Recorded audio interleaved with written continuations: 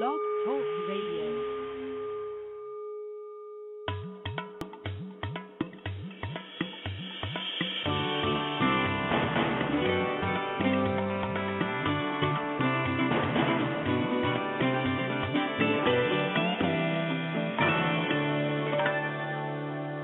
Это передача «Зона пробуждения» на мультимедийном радиоканале в целях укрепления человека в 21 веке и далее.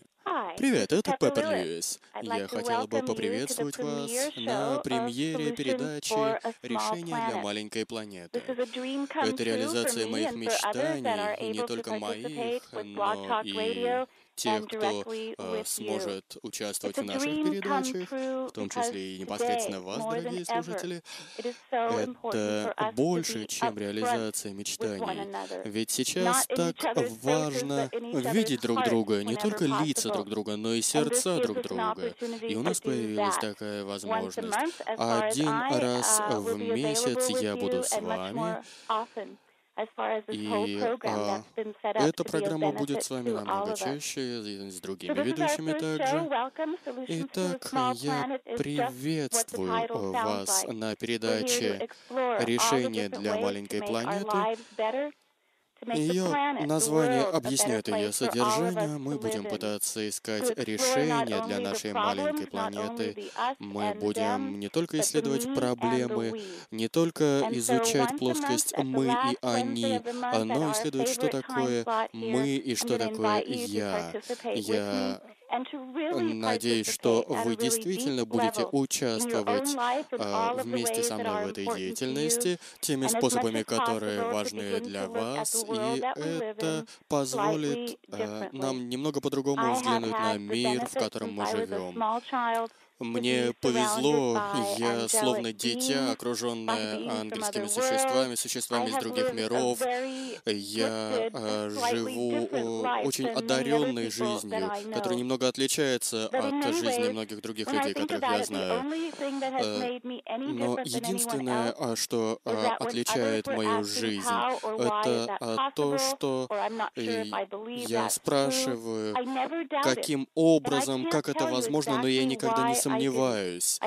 Никогда не сомневаюсь. Я не сомневаюсь, что моя жизнь имеет значение, каждый момент имеет значение, то, что мы делаем, имеет значение.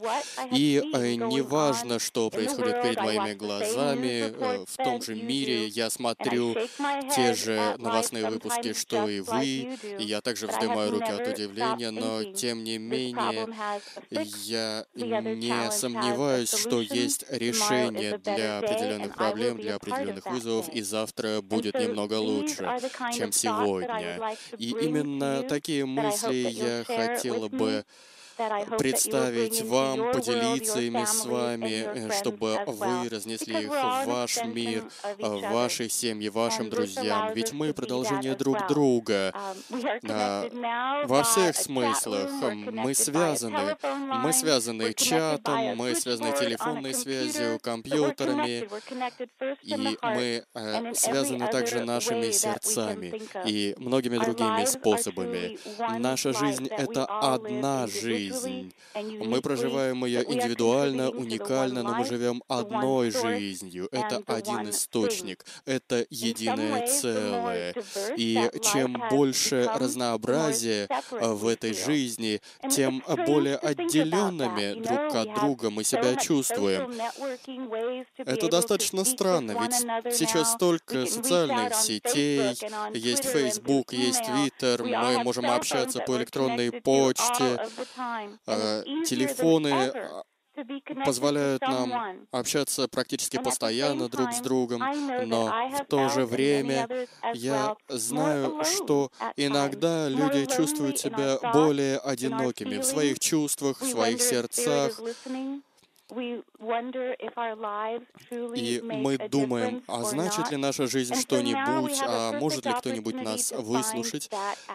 И мы попытаемся это выяснить. Сейчас наступает фантастическое окно возможностей. Гая говорит, что 2011 год — это порог новой эпохи. И этот термин «новая эпоха», «новая эра» так долго повторялся, что все уже интересуются, что же это такое. Это будет новый способ, которым мы сможем думать, новое мышление, новые действия, новый взгляд на мир. И, может быть, он покажется нам лучше, чем прежний взгляд на мир. И передо мной, перед всеми нами стоит задача сделать больше, делать это нежнее, мягче, более сознательно, чтобы каждый шаг, который мы делали, имел значение, чтобы он был по меньшей мере сознательным. Задача состоит в том, чтобы лучше осознавать, что такое среда обитания и что она значит для меня, лучше осознавать, что представляет для меня моя дружба, что она значит для меня, что значит для меня моя семья.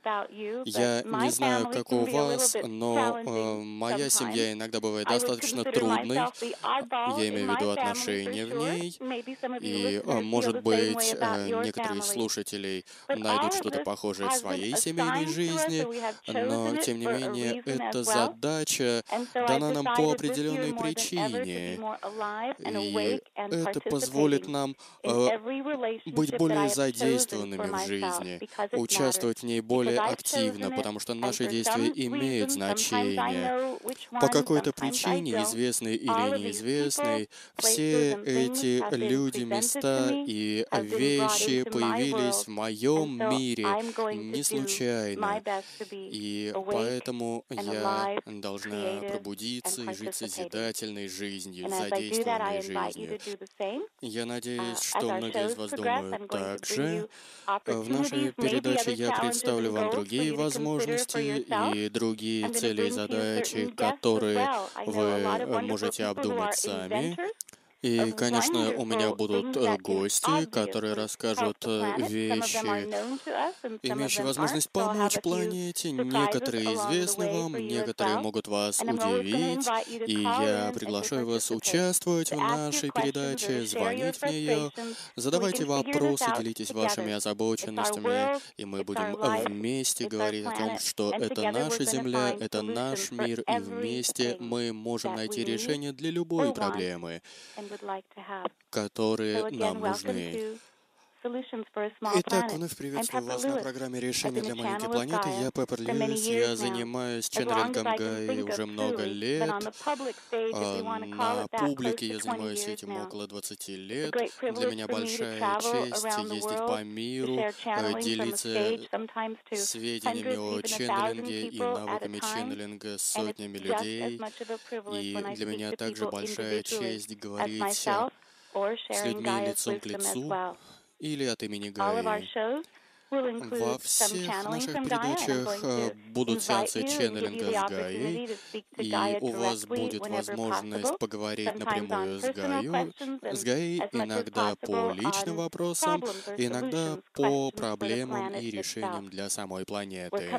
Сейчас наступают времена, когда наши ресурсы находятся под вопросом по той или иной причине. Что у нас есть, какие продукты, какие продовольственные ресурсы.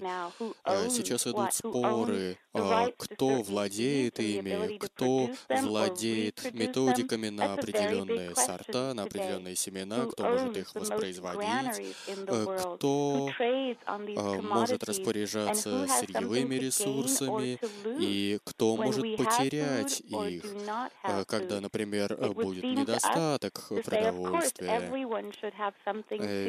Естественно, каждый должен что-нибудь есть, и многие люди будут торговать этими ресурсами и делать сотни миллионов и даже миллиарды долларов на этом.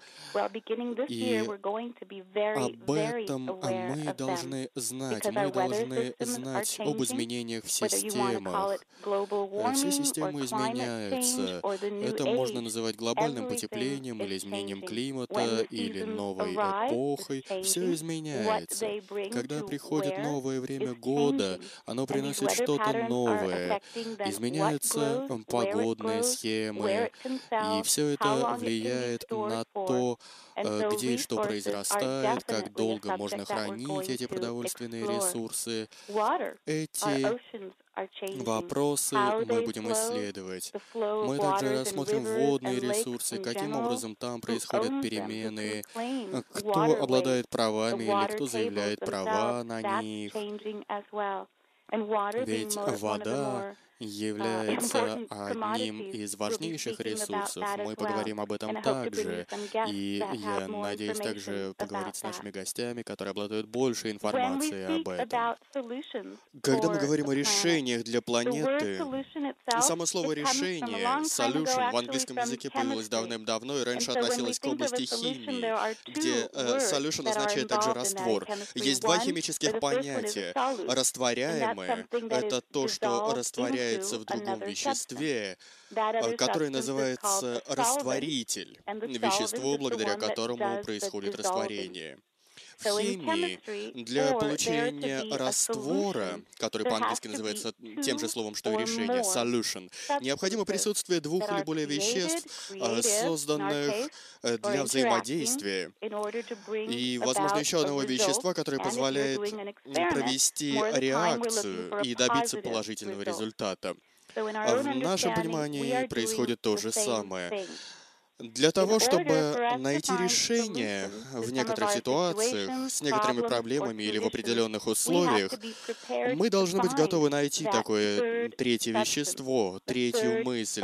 В большинстве случаев невидимую мысль, наименее ожидаемую, но, пожалуй, самую созидательную. Когда у нас появляется проблема, это первое вещество, растворяемое. Проблему мы можем назвать растворяемым. И затем начинается поиск того вещества, той мысли, в которую она может раствориться. И мы начинаем наш путь, мы пытаемся представить, каким может быть этот раствор и каким может быть решение.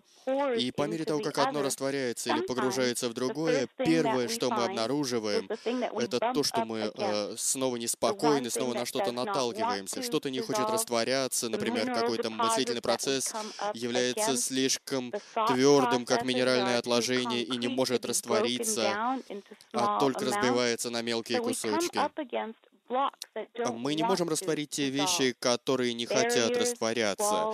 Барьеры, стены, как бы мы это ни называли, это могут быть ситуации, в которые попадаем мы лично, или обстоятельства глобального характера. Во многих случаях, в большинстве случаев, именно здесь мы останавливаемся, мы отходим в сторону, говорим: это для меня слишком, эта проблема чересчур велика для меня, слишком велика для нас, может быть, следующее поколение справится, может, получится в следующей жизни. Потом мы отворачиваемся, и каждый раз, когда мы так делаем, мы отворачиваемся не только от проблемы, но и от самих себя. Мы проводим это время вместе для того, чтобы научиться так не делать так с собой или с другими, или с миром. Мы можем научиться проходить через это. Очевидно, будет сложно научиться проходить через эти мысленные стены, ведь кирпичи, из которых они сложены, иногда бывают так прочны, что по крепости могут не уступать физической стене. Поэтому, чтобы пройти через нее, необходимо понять, что нужно для того, чтобы растворить этот материал, что нужно для того, чтобы растворить старую систему взглядов, что нужно для познания альтернативной мысли или третьей мысли, нового пути мышления, по которому мы раньше не ходили. Может быть, нужно третье вещество, которое сможет дать реакцию и растворить проблему. Иногда смеси нужно просто дать время, чтобы она начала реагировать, потому что реакция не начинается на следующее утро или немедленно, как мы бы этого хотели. Иногда решение приходит не самым предпочтительным, а с менее предпочтительным вариантом. Иногда мы ищем решение для одной проблемы, а находим совсем для другой, или появляется новая проблема. Поэтому нужно быть готовым искать несколько решений сразу или решать несколько проблем сразу. Знаете, мы способны вносить эти изменения. Я знаю лишь, что так или иначе жизнь меняется, мы меняемся, жизнь развивается, мы развиваемся, жизнь продолжается, и мы растем благодаря всему этому. Как бы жизнь ни воздействовала на нас, мы растем. Оглянитесь на свою жизнь так, как это я сделал со своей жизнью. А я сталкивалась с трудностями, которые казались непреодолимыми в свое время. Такими трудностями, от которых действительно у многих бы дыхание сперло и сердце едва бы билось, и многие не хотели бы после этого лишний раз открывать глаза и делать следующий вдох. И вы не представляете, что произошло. Все прошло и все изменилось. Не стоит говорить про свою жизнь. Для меня это слишком, чересчур. Я не смогу с этим совладать. Каким-то образом эти моменты прошли. Я даже не знаю точно, как именно это случилось. Я не знаю, что я подумала или что сделала правильно. Возможно, ничего не делая не помогло мне в некоторых случаях.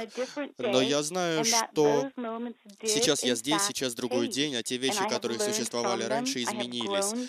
Я научилась у них, я выросла благодаря им, и хотя я ни за что не хотела бы их прожить вновь, я нашла огромное благо в том, чему я научилась на этих вещах. И с таким чувством я смотрю на нынешний период на Земле. Это огромное благо. Это время, когда у нас есть возможность сказать, это моя жизнь, это мой мир, это мой выбор. И я вместе с другими намереваюсь быть созидательной силой в этом мире. Я вместе с другими найду решение, чтобы улучшить этот мир для себя, для своей семьи, для друзей, для всех, с кем я связан, включая другие царства и стихии Земли. Итак, добро пожаловать на программу «Решения для маленькой планеты». Сейчас я хочу представить в рамках этой программы своего друга. Его зовут Джо Рамбола. Я думаю, вы уже слышали о нем, возможно, и сами говорили с ним. Он давно работает на радио, и именно он предложил мне делать эту передачу, которую вы сейчас слушаете. И сегодня, в первом выпуске, я хотела бы, чтобы вы услышали его. И хочу немного побеседовать с ним о мире и о том, как мы его видим. Я хотела бы также предложить вам участвовать в беседе с Джо. Я знаю, что есть люди в нашем чате, буду рада вашему участию. И если есть какая-то особая тема, освещение которой вы хотели бы услышать в нашей программе в ближайшие несколько месяцев, пожалуйста, сообщайте об этом. Чуть позже я скажу вам, как можно со мной связаться. Вы можете писать мне, оставлять сообщения и предлагать кандидатуры гостей. А сейчас переходим к Джо. Джо, вы слышите нас? Привет, Пеппер, как дела? Привет, Джо, все отлично. Мы поменялись ролями, теперь я ведущая, а вы мой гость. Я знаю, я сейчас как бы с другой стороны стола, и это тоже здорово, спасибо за приглашение. Очень рада слышать вас. Знаете, как только вы спросили меня, что я хотела бы делать, и если бы вела свою программу на этом радио, у меня сразу родилось название передачи. И, пожалуй, это оптимальное время, место и способ ведения передачи, в которой мы говорим о Земле, которую я так сильно люблю. Что вы думаете по этому поводу? Думаю, что это просто потрясающе. Вы сразу поняли, что именно вы хотите сделать в программе. Помните, мы впервые говорили о вашей радиопередаче, наверное, года полтора назад, или даже раньше. Может, раньше, и тогда вы были гостем в моей программе в первый раз. И вот прошло много времени, и пройдя полный цикл, я смог в партнерстве с Джеффом и Линдой Хоппи создать зону пробуждения, и зерно идеи, которое начало прорастать в вас, привело к созданию этой передачи. Да, вы знаете, это было нелегко. Я когда-то вела радиопрограмму, это длилось примерно полгода, и это было году в 98-м или 99-м, когда интернет-радио только зарождалось. Я тогда жила в Лос-Анджелесе и делала передачу для станции, которая вещала из Феникса, штата Аризона. Это было здорово. Я думала о том, чтобы вернуться к радио, но мне не представлялось возможности до нынешнего момента. Знаете, теперь вы здесь, и мы, поверьте, очень рады, что вы участвуете в создании зоны пробуждения. Когда вы сказали «да, я готова», я был потрясен, я сказал об этом Джеффу и Линде Хоппи, они были очень рады, и мы до глубины души счастливы тем людям, которые пришли, чтобы делать программы на нашем канале. Да, я тоже этому очень рада. Теперь, что касается решений для планеты, у вас есть какая-то излюбленная проблема, с которой сталкивается мир сейчас? Как вы представляете процесс нахождения решений для различных проблем? Знаете, Пеппер, я знаю о куче проблем. Одной из крупнейших, на мой взгляд, проблем является отсутствие доверия. Я говорю не о доверии к другим людям, а просто человеку часто не хватает уверенности в самом себе, чтобы начать доверять себе. Верить себе, верить, что все будет как надо. Независимо от того, что происходит рядом с ними, вокруг них, нужно просто верить в себя и верить, что все будет хорошо. Некоторые люди, я видел, делают шаги в эту сторону. От них можно услышать «я доверяю Богу». Я принимаю эту позицию, я продолжаю и говорю, знаете, я считаю, что вы частица Господа, поэтому доверие, которое вы оказываете, возвращается к вам. Вы доверяете себе, божественному себе. Поэтому все будет хорошо, вы сможете создать мир таким, каким вы его видите сами. А все остальное, конечно, будет происходить, но осознавая ваш мир, вы сможете на все взглянуть немного по-другому. Если каждый человек начнет доверять себе, и человек рядом с ним начнет доверять, и так далее, и так далее, и так далее, все это будет происходить и в рамках той работы, которую вы делаете, и другие люди делают. Люди начнут доверять себе, и что произойдет дальше? Означает ли это, что все страхи, которые есть у людей, войны на Ближнем Востоке, перестрелки в соседнем районе, голод, нищета, борьба стран друг с другом, все это будет растворяться? Я думаю, так. И вы, кажется, упоминали ранее о том, что может сделать один человек. Может ли один человек что-то сделать? Может, конечно, может. Один человек начинает доверять себе, начинает делать свою работу и решает проблемы в себе, утихомиривает войну в себе, создает мир в себе. И тогда он может... Тогда посмотрим, если каждый будет так делать, посмотрим, что будет на планете. Для меня важно, чтобы люди действительно начали доверять себе. Я знаю, многие люди говорят о нашем опыте на планете. Они говорят, что все связано с любовью, что все завязано на любовь. Для меня основным ключом ко всему этому, в том числе к любви, является доверие. Все зависит от доверия. Наверное, всем знаком пример волшебника Мерлина, который знал секрет величайшей магии. Так вот, этот секрет заключается в доверии. Если вы доверяете себе, то вы можете все. Да, я согласна с вами. Но, тем не менее, что часть проблемы заключается в том, что не только мы не доверяем себе, но некоторые из нас не доверяют друг другу, потому что они выбирают определенную религию, определенное верование, но не приемлют ничего за пределами этих верований. И это создает некие разделительные линии между нами. Я хотела бы просто добавить это к тому, что вы сказали. Нужно доверять и к тому, что внутри, и к тому, что снаружи. Даже если это выглядит по-другому, даже если люди одеваются по-другому и говорят по-другому, и называют себя по-другому, или называют другим именем Бога, или находят другое решение, состоящее из других методов и других материалов. Все это часть мира, в котором мы живем. Да, я на 100% согласен с тем, что вы говорите, и я хотел бы пойти еще на один шаг дальше. Когда вы начинаете доверять себе, вы автоматически начинаете доверять и другим. Не только узкому кругу, но вообще другим. Другим людям, даже тем, которых вы не знаете. Для меня истина заключается в этом. Чем больше я доверяю себе, тем больше я доверяю людям. Дело в этом. Какие предложения вы могли бы дать людям, у которых не хватает такого доверия? Ведь действительно, если вы доверяете себе, то вы доверяете другим.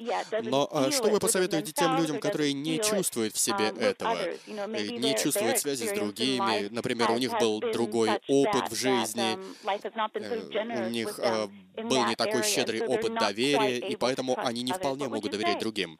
Что вы им предложите? Да, вы правы. Существует много людей, которые не вполне могут доверять другим. Я хотел бы поделиться собственным опытом. Я покажу, что я сделал. Моим наибольшим достижением была самостоятельная работа, работа над собой. Это случилось не за одну ночь и не за один день.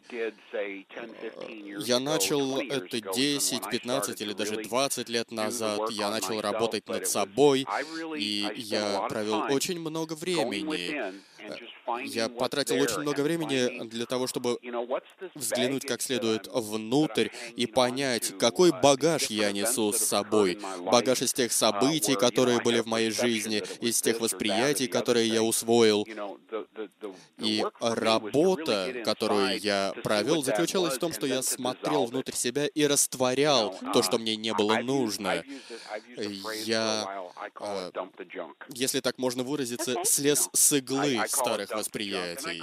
Это мой термин, не обязательно употреблять его всем, но суть заключалась как раз в том, что я растворял негативный, отрицательный заряд, который принесли определенные события. И отрицательный заряд наверняка заключался в страхе по поводу того, что это может случиться снова. Да, абсолютно точно.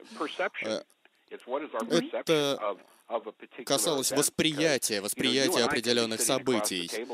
Вот представьте, мы сидим по разные стороны стола и смотрим на чашку. И я говорю, чашка белая, на ней нарисована роза, и ручка у нее справа. А вы говорите, нет, а вот та чашка, на которую я смотрю, у нее ручка слева, и на ней нарисована маргаритка. Это одна и та же чашка, просто мы смотрим на нее с разных сторон. То есть все дело в восприятии. Именно здесь лежит множество проблем, в нашем восприятии и в том, что мы думаем по этому поводу. Если мы смотрим с какой-то стороны, с одной стороны на события, мы можем думать, это самое ужасное, что может случиться. Но если мы просто сменим угол зрения, то мы можем увидеть многое другое. И вы знаете, мы не осуждаем людей, которые говорят, это так, а это вот так. Мы не выносим суждений, мы просто призываем расширить угол восприятия. И это поможет удалить какие-то барьеры в своей жизни. Мы говорим, что я могу сделать с этим? Может быть, я смогу этим помочь себе, может, кому-то другому, может, я могу дать какой-то правильный совет. И таким образом мы просто заходим с другой стороны и смотрим, что происходит, каким образом движется жизнь, если смотреть на нее под другим углом. Да. Вы знаете, возвращаясь к цели нашей программы, я хотела бы заверить, что мы ищем решение, но это не обязательно решения, которые связаны с чем-то негативным, с какими-то проблемами. Даже позитивные, положительные вещи могут быть связаны с определенными трудностями. Кажется, что они наступили не вовремя, или что один человек не справится с чем-либо. Я могу привести пример. Несколько лет назад я была в Большом каньоне. Я была там и до этого, но несколько лет назад мне предложили прокатиться на воздушном шаре через Большой каньон. И это звучало так заманчиво. Но когда я подумала, я в этой маленькой корзинке под шаром, это было бы, конечно, здорово, но что-то во мне сопротивлялось. И много людей говорили мне: да ладно, это будет весело, да пожалуйста, да залазь, прокатимся, потом выпьем шампанского, устроим вечеринку. И я уже почти готова была сказать «да». У меня был огромный опыт путешествий, я много летала по всему миру, но я чувствовала, что я не смогу забраться в эту маленькую корзинку. И я пыталась уговорить себя на это, но я не смогла. Действительно, не смогла. Я не смогла преодолеть этот страх. И можно представить, что у многих людей есть множество таких же прекрасных примеров, когда они могли получить прекрасный опыт, но они говорили: нет, вот если бы на вертолете, тогда я, конечно, бы пролетел. А так нет, я не буду, потому что это показалось им чересчур, это показалось им слишком. И это звучало для меня очень заманчиво, но тем не менее я представляла себе, что вот если бы на вертолете это было, то я бы пролетела. У многих людей появляются прекрасные возможности, но иногда какой-то страх иногда не позволяет им воспользоваться такими возможностями. И как-нибудь в одном из выпусков я расскажу вам о решении, которое сработало для меня и, возможно, сработает для вас. Вы знаете, Пеппер, что касается истории, которую вы рассказали, я подумал сейчас, может быть, просто у вас не нашел отклика внутри вас этот воздушный шар, а вертолет, например, вполне резонировал с вашим мироощущением. Вертолет, сделанный из металла, с пропеллером, более надежный, а воздушный шар просто не резонировал с вашими ощущениями. Ну и что? Ну и что, действительно? Мы также поговорим об этом. Я хотела бы сейчас сказать просто, что не обязательно каждой проблеме прилагается только одно решение. Их может быть больше.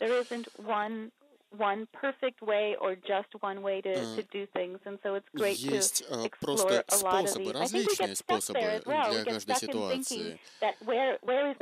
Мы просто часто застреваем на том, где же тот самый единственный ответ, то самое единственное решение, которое мне нужно. И поэтому мы блокируемся, когда мы думаем именно так. Да. Часто люди думают только определенным образом, и они говорят: должно быть только так. Я могу привести пример из собственного опыта. Когда мы создавали зону пробуждения, когда мне пришла идея впервые об этом, я поговорил с несколькими людьми об этом, каким образом нам достичь результатов. И когда я проработал все детали, я чего-то достиг, что-то получилось, но не все получилось.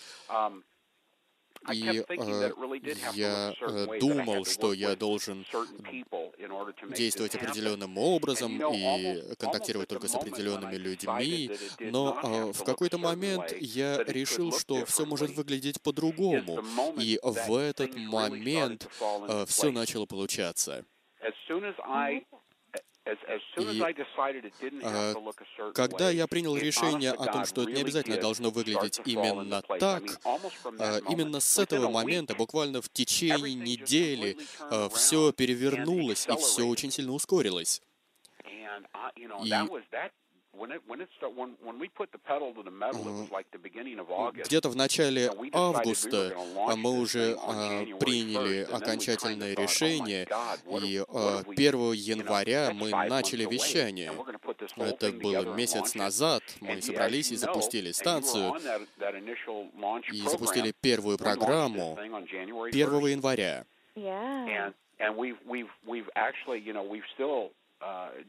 И Джефф, Линда Хаппи и я, мы были удивлены, мы говорили друг другу: «О, Боже мой, это невероятно, мы смогли». И у нас было множество замечательных помощников, весь наш персонал, они работают с нами. И нам предстоит, конечно, сделать еще тонны работы, но для себя я понял, что не стоит зацикливаться на чем-то одном. Я могу контактировать с другими людьми, я могу черпать у них идеи, я могу представлять все по-другому. Да, я согласна. Знаете, я иногда делаю какие-то спонтанные действия и принимаю спонтанные решения, и я думаю, что это стоит включить в нашу передачу как полезный навык, своего рода игра. Мы можем играть в игру в каждой нашей передаче и задавать какие-то вопросы нашим слушателям. Знаете, где-то год назад, когда я выпускала бюллетень Гаи, мы уже начинали эту игру и задавали вопросы нашим читателям. И вот сейчас я хочу задать вопрос слушателям. Представьте, что у нас появилась новая технология, которая заменит автомобили. Как они нам известны сегодня, все эти металлические конструкции, которые работают на бензине, на ископаемом топливе. Представьте, что появилась замена, альтернатива этому всему. И по всему миру, в разных странах остались миллионы автомашин. Представьте, что мы их не используем больше, они нам не нужны, и мы должны с ними что-то сделать. Автомобили нам больше не нужны. Представьте, что это проблема. В этом заключается трудность. Какой лучший способ, наиболее созидательный, наиболее практичный вы можете предложить для решения этой проблемы, для того, чтобы избавиться от тех машин, которые по всему миру перестали быть нужны? Я хотела бы предложить вам ответить на этот вопрос. Вы можете отправить ответы на мой электронный адрес info@pepperlewis.com. Только на этот адрес, пожалуйста. Сегодня 26 января, среда. Присылайте ответы до 15 февраля. Давайте до 14 февраля, до Дня Святого Валентина. До этого дня, пожалуйста, присылайте ваши наиболее созидательные ответы, а награды победителю, которого я объявлю в следующей программе, будет один из новейших компакт-дисков, на котором записаны лекции, посвященные теме 2011 год и далее. Это диск из комплекта, который содержит в общей сложности 5 дисков. И в следующий раз я задам вам следующий вопрос, либо мы поиграем в какую-нибудь другую игру. Вы готовы участвовать, Джо? Да, конечно, я участвую. Хорошо. В таком случае я жду наиболее практичного, наиболее подробного, наиболее созидательного ответа. Каким образом нам с этим справиться? Для ясности, могли бы вы повторить вопрос? Да. Вопрос такой. Представьте, что у нас появился новый способ передвижения, поэтому нам больше не нужны автомобили, на которых мы раньше ездили, ни автомобили, ни автобусы, ни грузовики, которые работают на бензине или на другом топливе. Представьте, что они нам не нужны. И вопрос не в том, что произойдет и что придет на смену им. Вопрос заключается в том, что мы должны делать со всем этим металлом, со всеми этими транспортными средствами, которые повсюду на наших дорогах, на наших улицах. Какое наиболее созидательное решение мы можем предложить, исходя из всего того, что у нас есть? Бывают простые ответы, например, запустить все это в космос. И еще один вариант ответа. Мы можем затопить их на дне океана и сделать из них рифы или укреплять ими какие-то природные конструкции. Это лишь несколько примеров. Но я ищу еще более созидательный вариант ответа. И мне интересно, что скажут наши слушатели. Ответы можно присылать на электронный адрес. Я прочитаю их, и я объявлю победителя. И, может быть, Гая, а не я, сделает конечный выбор. Да. Распечатайте ответы на бумаге, положите их в бочонок, переворачивайте его, и пусть Гая сделает свой выбор. Да, пожалуй.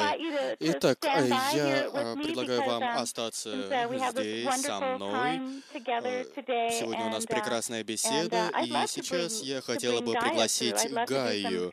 Я хотела бы провести сеанс ченнелинга для наших слушателей в течение следующих примерно 30 минут. И посмотрим, что Гая расскажет нам на нашей первой передаче. И я предлагаю слушателям и всем, кто находится в чате, также оставаться с нами и задавать свои вопросы. Итак, мы начинаем. Перед тем, как появится Гая, я хотел бы сказать, что если вы звоните по телефону 714-364-4335 и хотите задать вопрос Гае, нажмите кнопку 1, чтобы Пеппер видела, что вы хотите участвовать.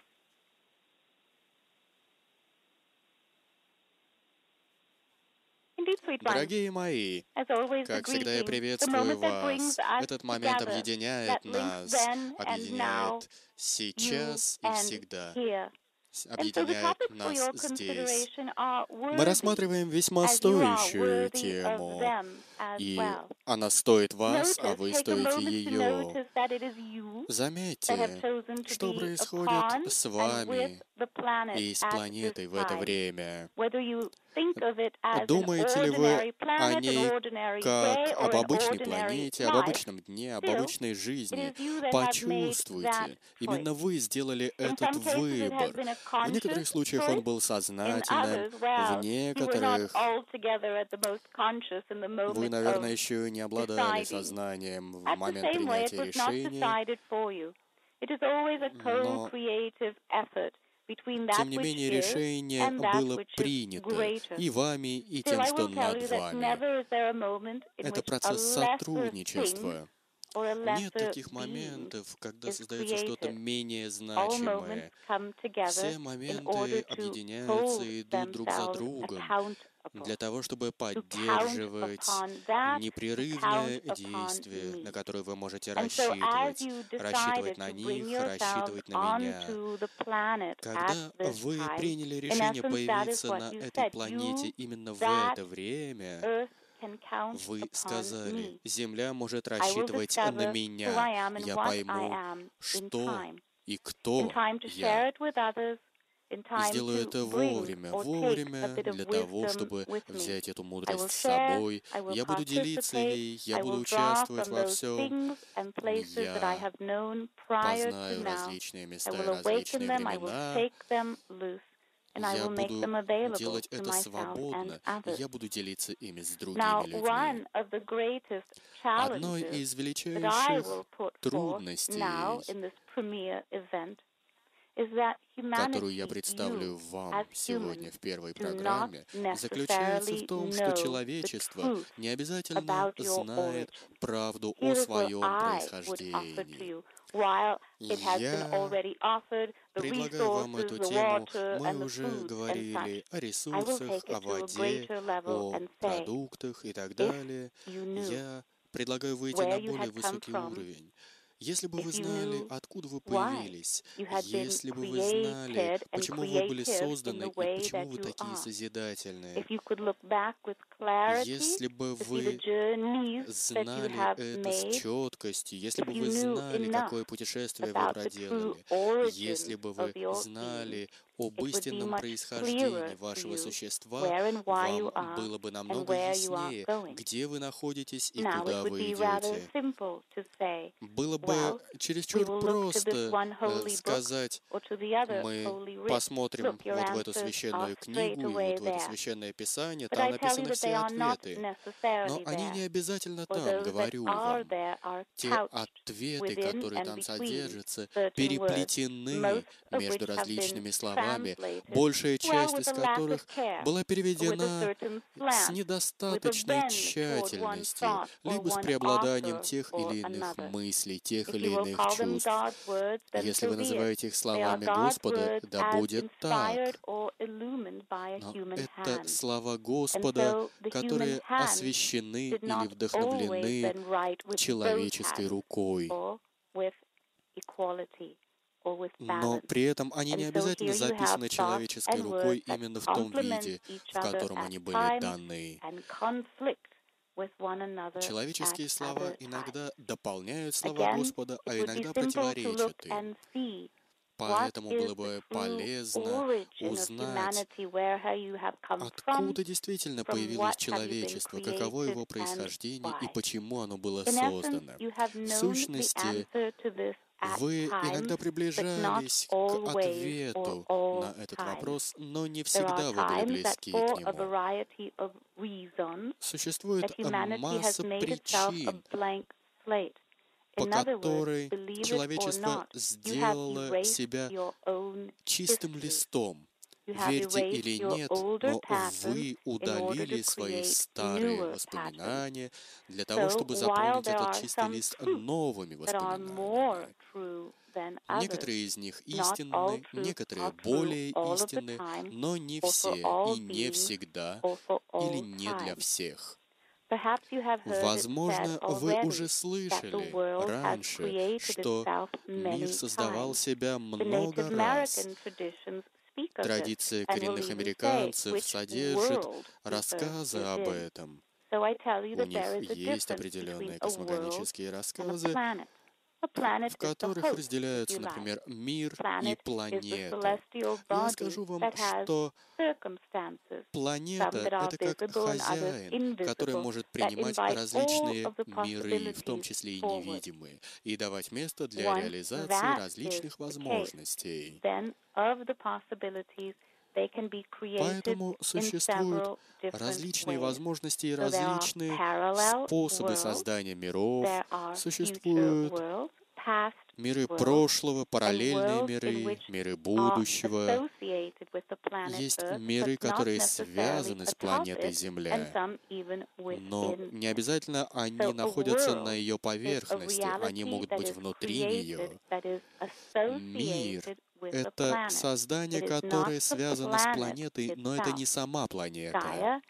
Гайя, как сознание планеты или воплощение души планеты, знает об этих мирах и взаимодействует с каждым из них. Иногда по отдельности, иногда со всеми вместе. Гайя знает все, что происходит во всех этих мирах. Мир — это то, что может оживить себя, вновь создать себя. И несколько различных миров всегда параллельно существовали на одной и той же Земле. И многие из вас, многие, кто слушает сейчас, участвовали в жизни различных миров, связанных с планетой Земля.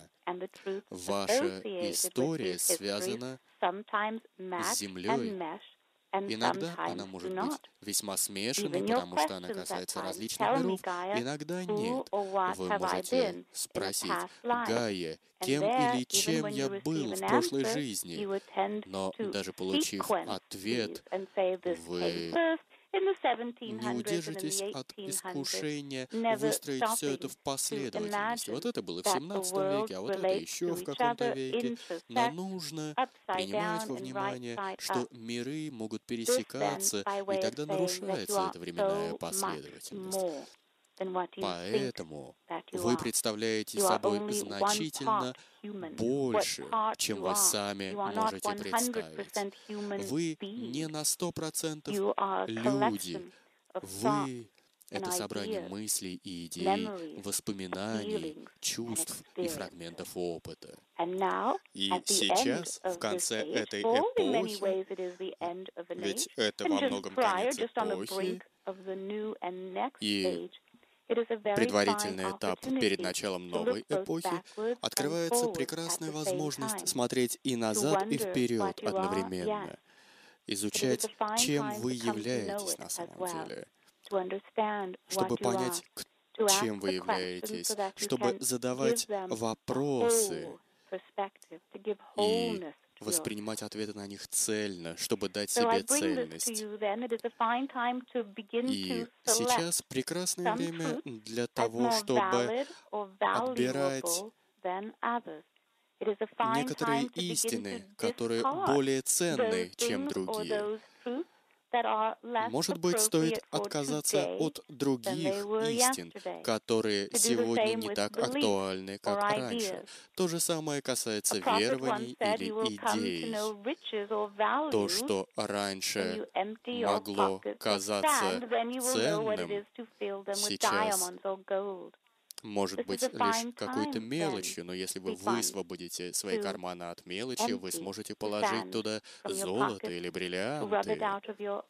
Вы можете полностью открыть свои глаза. Это прекрасное время для того, чтобы ваши глаза видели то, что происходит и внутри, и снаружи.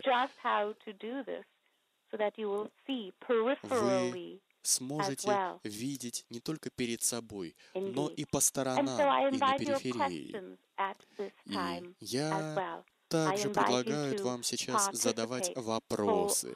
Я предлагаю вам полностью участвовать в нашей беседе. Итак, жду вашей реплики. Итак, Гая, у нас есть один дозвонившийся. Давайте послушаем его прямо сейчас. Номер начинается на 570-366. Вы в передаче «Решение для маленькой планеты». Привет, Гая и Джо. Это Арин. Гая, в последний раз, когда я говорила с вами о погоде, вы говорили, что ранняя весна многих введет в заблуждение. И мне интересно, как рано наступит эта весна? Потому что сейчас снег, снег и снег. Когда появится это неожиданное погодное явление? Это ранняя весна. Вы сейчас сомневаетесь, но хотела бы напомнить, что сейчас только январь. И я говорила вам, что весна наступит до конца февраля, но это будет фальшивая весна. Не рассчитывайте на нее. Но она будет чувствоваться немного по-другому, чем настоящая весна. Но я хотела бы спросить вас. Вы ассоциируете снег и холод с зимой, а солнечный свет с летом, или весной, но это также может измениться, потому что будут, например, такие моменты, когда весной будут снега, но тем не менее это будет весна. Весна будет пробивать себе путь через снега, побеги будут прорастать через снег. И один человек может сказать, но ведь слишком холодно для них, а другой скажет, да нет, все нормально, все происходит так, как происходит. Можно привести и другой пример. Например, назначена дата рождения ребенка, но ребенок появляется раньше. Но разве можно говорить, нет, нет, нет, это совсем не то время, когда он должен появиться, ведь это дитя, и оно появляется. То же самое можно сказать и о весне. Кроме того, все зависит от местоположения. Все зависит от того, где конкретно вы живете. У других не будет такого опыта. Надеюсь, это достаточно точный ответ. Да, я видела, как появляются листья зимой, и появляются цветы, но что они будут делать, когда снова наступят холода? Вы знаете, я хочу задать другой вопрос. Если у вас наступит ранняя весна, что вы будете делать? Какие мысли у вас появятся в первую очередь? Хороший вопрос, по-моему. Я отвечу, что я буду наслаждаться по мере сил. Именно так, дорогая моя. Да, я так и думала. И я думала еще, что в следующем месяце я займусь какими-нибудь весенними видами деятельности. Очень хорошо. И, наверное, я приду вам на помощь с каким-то советом. Ваша интуиция работает хорошо. Посмотрим, насколько полезна она может быть в других сферах. Да, это было бы прекрасно. Я надеюсь, что другие также разделят мою точку зрения. Спасибо большое. Спасибо за ваши вопросы, Гай. У нас на линии другой звонящий. Спасибо. Спасибо, Гая. Итак, номер начинается на 714881. Привет, Гая. Спасибо, Джо. Гая, в бюллетене Пеппер Льюис у вас было видео, в котором вы говорили, что в 2011 году проявления будут появляться быстрее, проявления всех чувств и желаний. Вы также сказали, что нужно быть осторожными с желаниями, потому что вы можете получить не то, что вы хотите на самом деле. То есть нужно остановиться и хорошо подумать о своих желаниях. Вы могли бы конкретизировать немного больше? Да. Когда человек проявляет что-то, это не то же самое, как если бы он получал что-то или приобретал что-то. Действие проявления — это созидательное действие. Для того, чтобы проявить что-то, нужно заручиться созидательностью. Нужно понимать, что у человечества есть окно созидательности, но человечество не обязательно знает, что оно сейчас проходит через это окно. В одно и то же время люди могут говорить, слишком жарко на улице, хотел бы, чтобы пошел дождь. Когда человек находится в окне возможностей, то такие желания могут сбыться значительно легче, чем если бы не было этого окна. Поэтому нужно быть осторожными со своими мыслями, потому что некоторые мысли могут ускоряться. Если вы хотите что-то изменить или что-то создать, мысль, связанная с этой вещью или этим событием, должна быть сбалансированной, и она, потому что она может очень быстро сбыться. Поэтому такие слова, как «я ненавижу то», «я ненавижу это», «всегда так получается». Такие фразы могут оказать свое влияние на ход событий.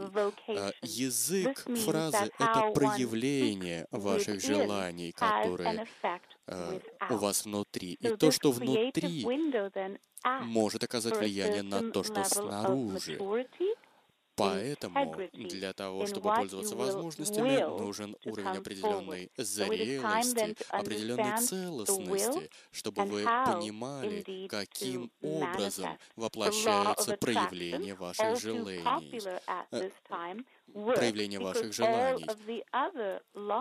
Ведь будет работать закон притяжения подобного к подобному, но будут работать и другие законы. Вы будете понимать и себя, и других. Я ответила на ваш вопрос? Да. Спасибо большое. Увидимся в июне на нашей очной встрече. Спасибо вам большое. Спасибо за звонок. Гая, в чате у нас есть пара вопросов. Один человек задает личный вопрос, но я думаю, он применим ко многим людям. Наша слушательница спрашивает: я чувствую, что я должна изменить свой рацион, потому что мое тело хочет все меньше и меньше продуктов из тех, что я раньше привыкла потреблять. Как мое тело справится с этим? Да, это хороший вопрос. У каждого тела есть своя наследственность и свои уникальные черты. Любое тело, которое существует сейчас на Земле, имеет 7 различных плотностей. Если сказать это по-другому, то в теле уживается как бы 7 различных поколений, энергетических поколений. Если применить к этому теорию времени, то эти 7 различных типов тел, имеющих различную наследственность, по-разному реагируют на смену времен года и, естественно, на смену эпох. Собственная память тела, молекулярная и атомарная память тела говорит: подождите, что-то знакомое вот здесь есть в этом моменте, что-то изменяется, что-то ускоряется, и тело начинает вспоминать, когда это происходило последний раз. Некоторые тела помнят времена великих изменений или большой нестабильности на Земле, и некоторые тела мгновенно переходят в режим голодания или истощения, потому что они подсознательно боятся того, что будет недостаточно ресурсов. Поэтому недостаточно простого здравого смысла применительно к вашей еде. Нужно понимать, что есть клеточная память и молекулярная память. И ваше тело иногда пытается накапливать в себе ресурсы. Это одна из причин ожирения. И, кроме того, различные продукты обладают различной пищевой ценностью.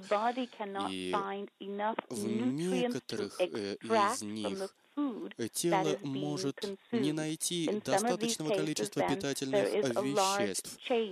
И таким образом происходит изменение в предпочтениях, в пищевых предпочтениях различных людей. Они, конечно, могут говорить: ну, это происходит от того, что один продукт не сочетается с другим по цвету или по вкусовым качествам, но просто тело ищет другие источники питательных веществ для себя. Поэтому аномалии в такие времена для многих тел весьма нормальны и весьма обычны. Например, люди, которые давным-давно употребляли животную пищу, вдруг теряют к ней интерес. Они говорят: я теперь не буду употреблять животную животный белок, я буду тщательнее подходить к выбору еды. И они будут чувствовать себя более комфортно, употребляя овощи или зерновые, которые лучше поддерживают работу их тела. И они, такие продукты, смогут лучше улавливать свободные радикалы, которые есть во многих телах. И многие люди поймут, каким образом можно сохранить себя от рака, например, путем потребления правильных продуктов. Сейчас идут оживленные дискуссии о том, каким образом появляется рак, какой заряд отвечает за него, в том числе и пищевой заряд. Спасибо, Гая. Я надеюсь, что вы ответили на вопрос Джоли.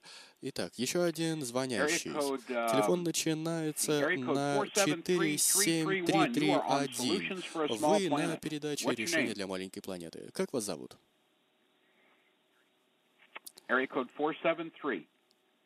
Номер начинается на 473. Хорошо, переходим к другому абоненту. 85517.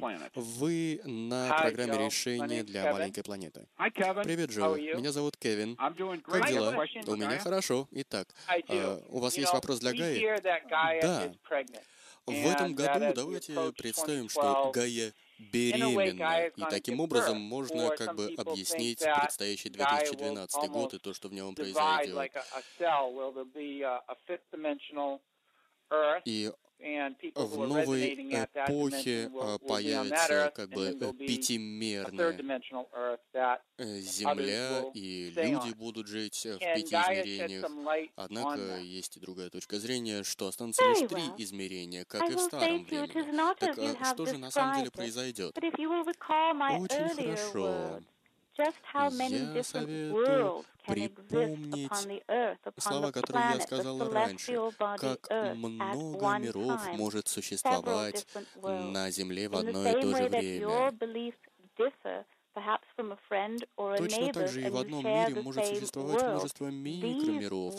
Каждый из вас — это микромир, который отличается своими верованиями, своими идеями, своей реальностью. И вы разделены определенными верованиями, определенными идеями. Идеи и религии объединяют одних людей и разделяют других.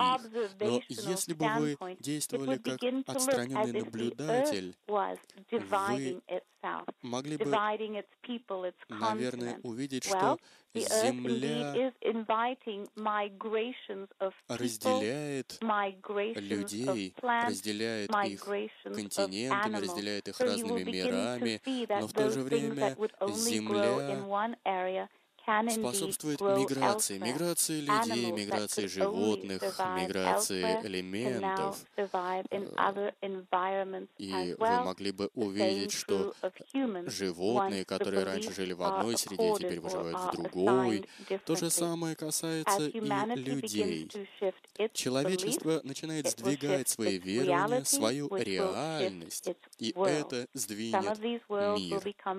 Некоторые части мира станут более плотными, чем другие,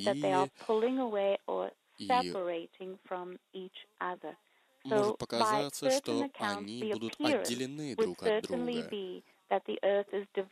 Может показаться, что Земля разделяет себя или рождает какой-то еще мир. Но Земля всегда беременна идеями, возможностями.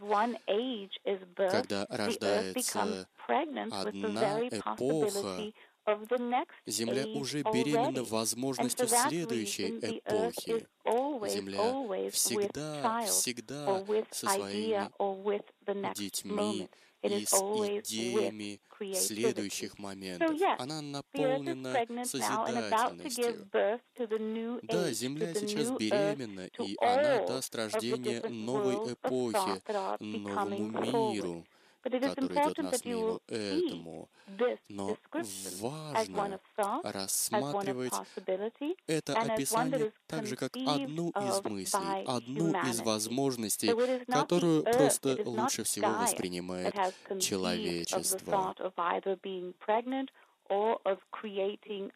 Земля создает новую возможность, но это так лишь восприятие человечества. Так легче всего объяснить людям. Земля всегда поддерживает следующую эпоху, следующий мир, следующих учителей, которые появятся. Все это человеческое восприятие, человеческая концепция, потому что человечество действительно сохраняет Гаю, и оно порождает ее. Мы вместе беременны новым миром. Да? Да, большое спасибо. Спасибо, Кевин, что дозвонились. Итак, номер 19302. Вы на нашей программе. Привет. Привет, кто это? Это Кэрол из Онтарио, Канада. Привет, Кэрол. Какой вопрос для Гаи? Я чувствую, что возвращаются какие-то старые времена. Я выросла на ферме, и я чувствую возвращение тех времен, когда нужно было что-то экономить продукты, например, экономить воду. Мы вернемся к этому, к тому, что у нас было раньше. Да, некоторые вернутся, но не все. Но сама инициатива, которая родилась внутри вас, показывает, что это необходимо. Какая-то мысль или какой-то вид деятельности приносит вам определенное чувство безопасности и сохранности. Эта мысль, если она родилась внутри вас, следуйте за ней, если это имеет для вас смысл сегодня. Если вы хотите притягивать какие-то ресурсы к себе, запасать их, то делайте это. Это интуитивное знание. Но в то же время говорю вам, не следуйте этой мысли только лишь из страха, потому что вы всегда найдете какие-то средства или какой-то способ поддержать себя и поддержать других, и поделиться с другими. Не нужно думать о том, к чему вы возвращаетесь. Лучше думать о том, к чему вы идете вперед. Сейчас вы идете ко времени выбора, ко времени, когда ресурсы будут распределяться по-другому и использоваться по-другому даже вашим телом и даже вашими мыслями. Вы будете думать о них по-другому. Это будут новые мысли. Пусть и эта мысль будет новой, не мыслью страха, а просто новой мыслью о новом времени. Если хотите, вы можете думать, что вы чувствуете себя в безопасности в вашей среде обитания, и у вас всегда что-то есть в буфете, что вы можете предложить, скажем, вашим гостям. Все меняется, Земля меняется. Земля менялась всегда. На Земле были циклы, когда было больше ресурсов и когда было меньше ресурсов. Но не сравнивайте Землю с вашим буфетом, куда вы заглядываете, чтобы посмотреть, достаточно ли там еды. Земля изобильна. На ней всегда будет достаточно ресурсов. И, наверное, приходят времена, чтобы понять, сколько это достаточно, и сколько нужно запасать, сколько нужно оставлять на более позднее время. Все зависит от того, каким образом эти ресурсы служат вам. Будь то ресурсы, будь то вещи, будь то мысли. Можете ли вы умножить какую-то вещь или какую-то мысль, которая у вас появилась, чтобы у вас было больше или меньше в тот или иной день? Спасибо, большое спасибо. Пожалуйста. Очень хорошо. Итак, еще один вопрос. Момент сам по себе продолжается. Вы открываете момент для себя. Я говорю тем, кто слушает меня сейчас. Гая слушает вас. Гая — это Земля, это Мать-Земля, которая дает, поддерживает жизнь. Посмотрите на себя таким же образом. Поощряйте ваши мысли. И когда это будут созидательные мысли, вовлекающие мысли, те, которые поощряют других на участие, такие мысли будут поддерживать вас и умножать ваше изобилие. Пусть говорят, что Земля сейчас разделяет себя или разделяет миры. Я предлагаю отказаться от такого мышления. Думайте об умножении. Умножайте те вещи, которые вы считаете исчезающими. Однако, если вы будете умножать страхи, они тоже накопятся достаточно быстро. Сейчас, тот момент, который называется словом «сейчас», это самый созидательный момент. Если вы хотите приобщиться к Богу или к какому-то ресурсу, то это нужно делать сейчас. Не завтра, потому что завтра еще не наступило. Не вчера, потому что вчера наступало и уже ушло.